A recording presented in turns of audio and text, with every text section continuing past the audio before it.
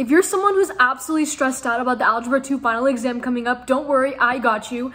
In this video, we're gonna go through a portion of an Algebra 2 Regents exam, and the plus is you can use some of the math songs that we're about to use in this video on your actual exam in your head to make sure that you get the correct answer. On this channel, we explain math through songs to make math more engaging and fun. Let's get right into the video. Okay, so the first question is, which expression is equivalent to x plus 2 squared minus 5, x plus 2 plus 6. We need to extend this and get rid of the squared, I guess, which would make things a lot easier. And we know that x plus 2 squared is just x plus 2 times x plus 2. And this thing right here is a binomial. And we have a song that will help you with how to multiply binomials, and this is how it goes.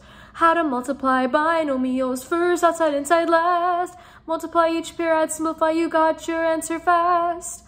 So now, what do we say in the song? How do we multiply binomials first, outside, inside, last? So we have first, which is x squared, and then outside we got plus 2x. Plus the inside, we got 2x, plus last is 4. So then this becomes x squared plus 4x plus 4. Okay, now we can get rid of that. So we have x squared plus 4x plus 4. And then what is this? We have to use the distributive property on this to get minus 5x minus 10. And then we do plus 6. Now we just add everything up. So then we have x squared plus 4x minus 5x is minus x. And then we have plus 4 minus 10 is minus 6, plus 10 is 6. We just have x squared minus x. And the equivalent of that would be x times x minus 1. So that is our answer. Moving on to the next question. To the nearest tenth, the solution to the equation is, well, just know that you can use a calculator on this. I don't have a calculator on me, so I'm just gonna do all the steps, and you would have to use your calculator for this part. So here where we're solving for x, and we can call back to the song that we used in Algebra 1, where we have order of operations in reverse. Let's solve this with pride. If you see a minus sign, you add, and if it's multiply, you divide. So what is order of operations? We have parentheses, exponent, multiplication, division, addition, and subtraction. So PEMDAS, as you may know. And so whatever order of operations you see that is towards the end, you would have to do that first, and then you would have to perform the operation that cancels it out. So when we scan this, we have a multiplication, we have an exponent, we have subtraction, and subtraction is to the lowest. It has the least priority. So whenever we have to reverse it, we would do this first, and we would do addition. So we have 123 plus 123 on both sides. So then we would have 4,300 e to the power of 0.07x equals 5, 1, 2, 3. Now let's look at this again. Order of operations in reverse. What is the one that is towards the end? The one we see here is multiplication and exponent. Multiplication comes after exponent, so we would deal with this one. And what is the opposite of multiplication? Division. Let's divide. 4,300. Okay. Now let us write this again. We have e 0.07x equals 5, 1, 2, 3 over 4,300. Okay, what do we have now? We have e 0.07 to the power of x. Oh, no. E to the power of 0.07x. This is an exponent. What is the opposite of an exponent? That would be a logarithm. Our song about logarithms, it says A logarithm is the inverse of an exponential function.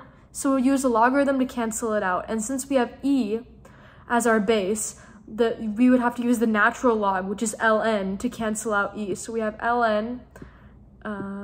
We would take the natural logarithm of both sides. So then we would get 0.07x equals natural log of 5123 over 4,300. Okay, you can just compute this on your calculator and then divide both sides by 0.07 to get what your x value is. Moving on to the next question.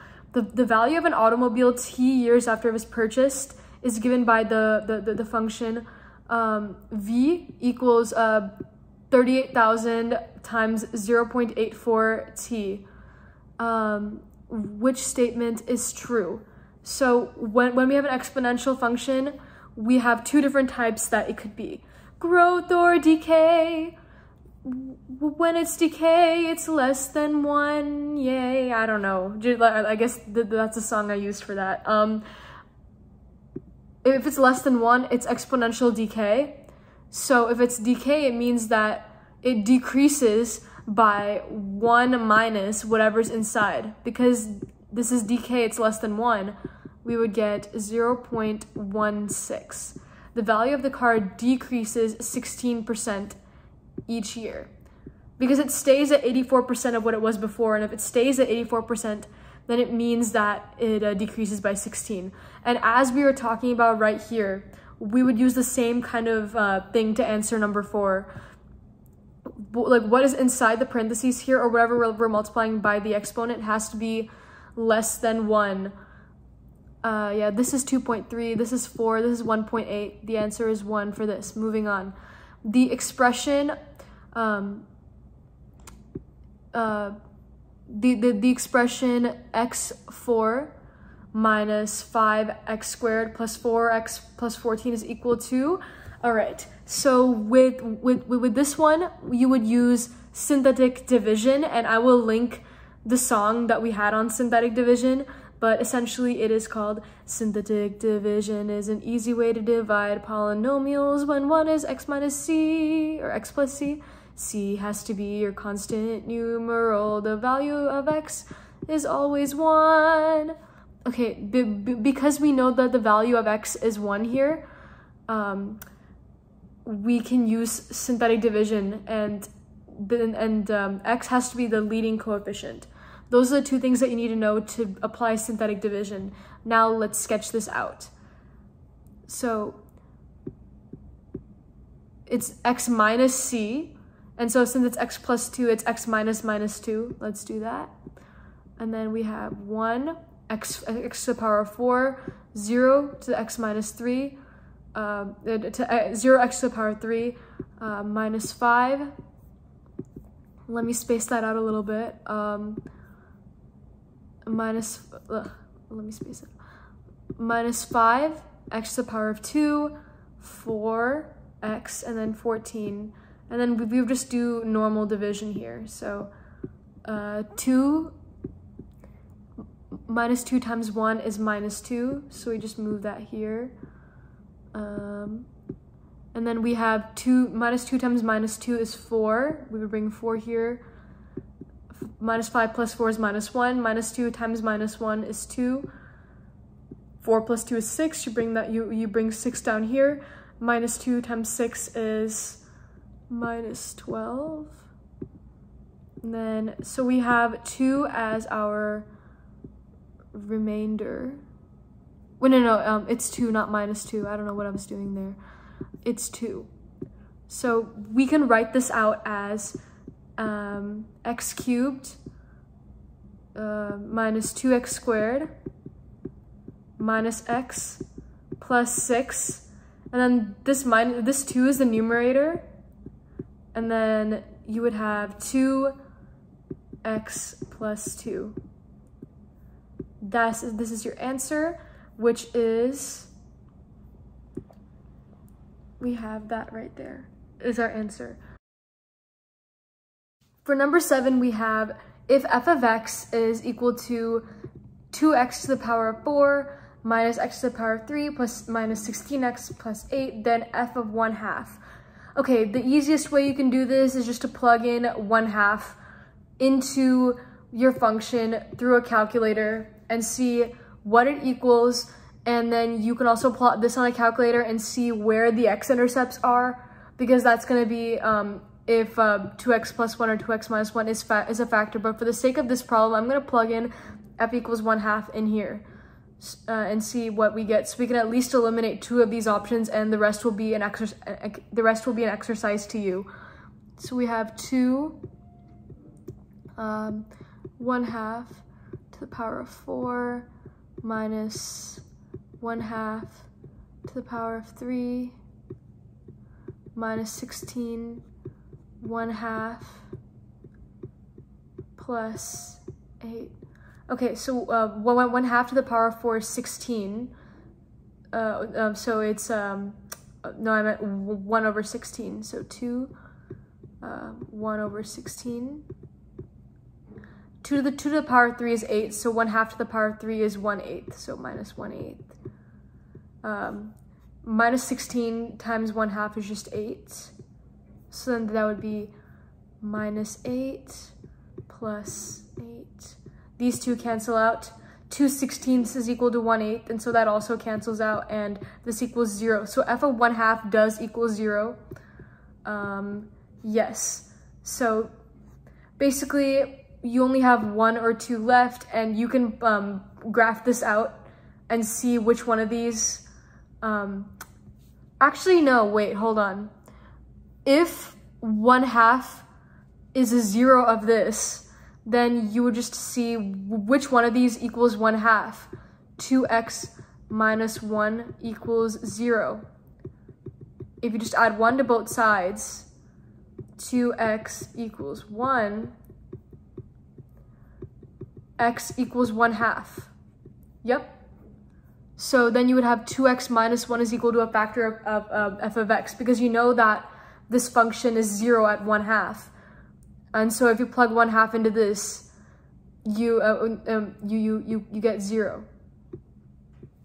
So that is our answer. Moving on to number 8. If 6 minus ki is 27 minus 36i, then the value of k is, we know 6 minus ki,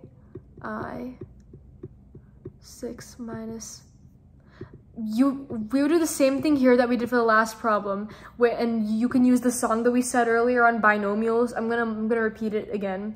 How to multiply binomials: first outside, inside, last. Multiply each pair, add, simplify, you got your answer fast. So when we do this, first is 36, outside minus 6ki,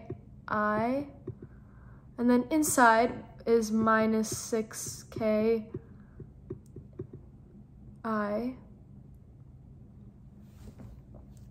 and then last would be plus ki squared. So then this would be 36 minus 12 ki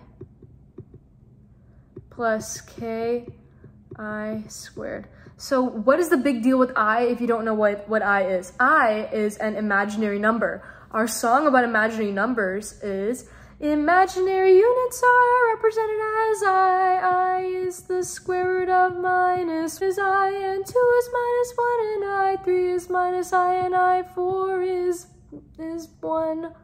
So we have I1 is I2 is minus 1, I3 is minus I, and I4 is 1.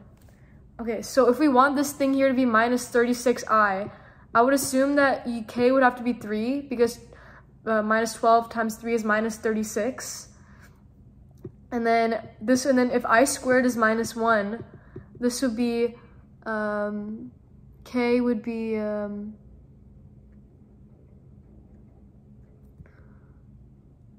Wait, no, this would be k squared I squared. So then this would be 9 minus 9. So 36 minus 9 is 27. And then 12 times 3 is minus 36. So the value of k would just be 3. What is the solution set of the equation